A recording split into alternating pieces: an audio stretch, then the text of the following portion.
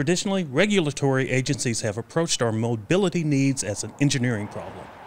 Today, a diversity of transportation options and changing preferences for where folks want to live require a more personal approach. The Texas Department of Transportation, with help from the Center for Transportation Research, is working proactively to determine what travelers need from their future transportation system. The thing is, we know change is coming, and that's going to impact the way we travel.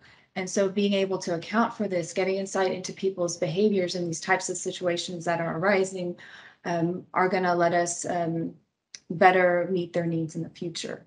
What we are trying to do is, can we learn something today from preferences so that we can plan for tomorrow? We cannot obviously wait for tomorrow until tomorrow comes because we need to start planning today. And so the issue is, how can we accomplish that? This study began as a way to look into using stated preference questions in our travel surveys. So currently, we use the travel survey and the responses to those questions to develop our travel demand model. The questions that we use to develop the travel demand model are all revealed preference questions. So they ask about what someone's actually done. They ask about what trips they've made, what roads they've taken, the transportation mode used.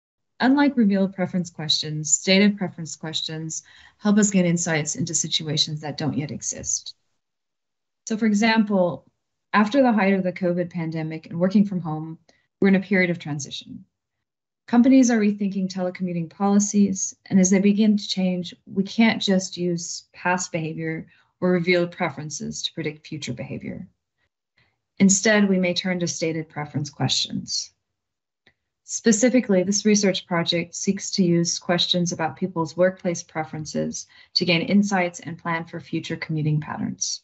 We found single women with young children, people with long commutes, those who have private study areas in their homes, self-employed, non-essential service workers. They all preferred to work from home. On the other hand, older men, people from lower income houses, people living in rural areas, and those in essential occupations prefer to work from the office.